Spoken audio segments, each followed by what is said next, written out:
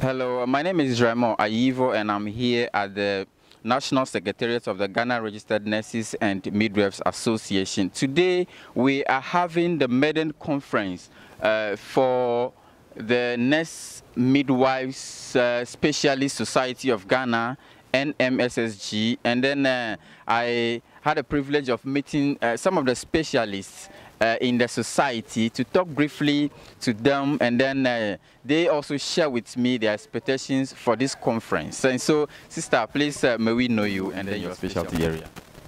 I'm Cynthia Martey, neonatal intensive care nursing. Neonatal intensive care nursing is her specialty area, and so you are welcome to the conference. Thank you very much. All right, so what are your expectations for this conference? It's been the first ever, and it's expected to be twice every year. So this is the first time you are having this conference. So share with us your expectations.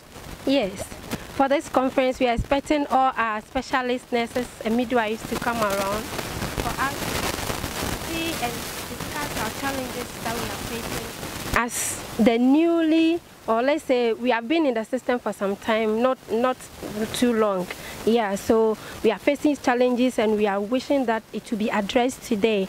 And then we are hoping to meet our leaders who will chair and direct affairs to also take along, find ways and means of helping us to inculcate us into the system so that it will improve on quality care. In fact, our theme is to invest in specialist nurses. It is very difficult and it's becoming a problem when you are being trained or you are improving as a professional nurse. Becoming a specialist is costly, and it seems like we are investing more into it, and we wish that our leaders will take it up so that they will invest in us by sponsoring us so that we'll be able to have more of the specialist nurses and midwives. Thank you so much. You have said a lot, and then picking from what you said, it means that the specialist training is very costly, and then the expectation is that government invests and then sponsors nurses and midwives into pursuing the specialist courses.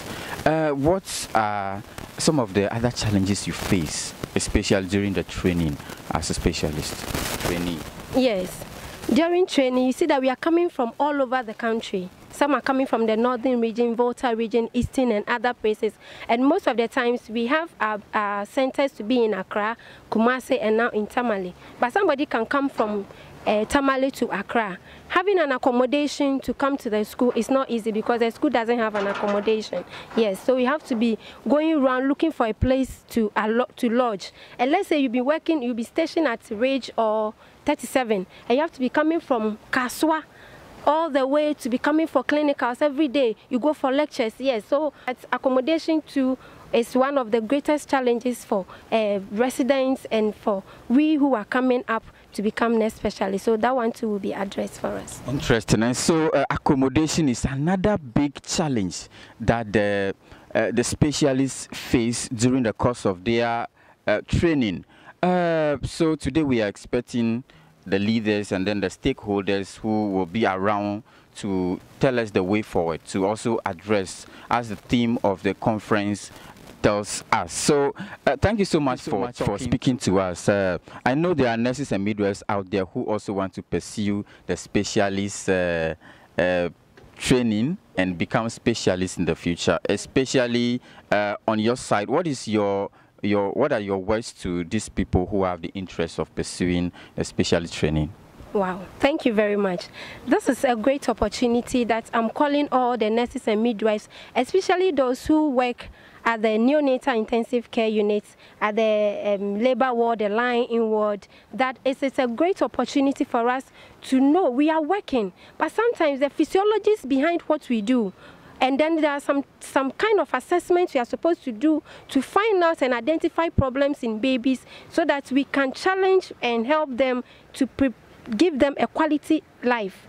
But if you are not specialized, we are all doing it in general, yes. But from the training, I realized that if I'm working, I have the capacity and the confidence that if this baby gets into my hands, this baby is assured of quality life because I have an assessment to do. I know what to look out for in the babies, the abnormalities that I have to look out for, and then the kind of teamwork, those that have to refer babies to, so that they will be able to be well catered for. And so I'm encouraging all our nurses and midwives out there, please get on board. Though it's expensive, but you know, health is expensive as well. And then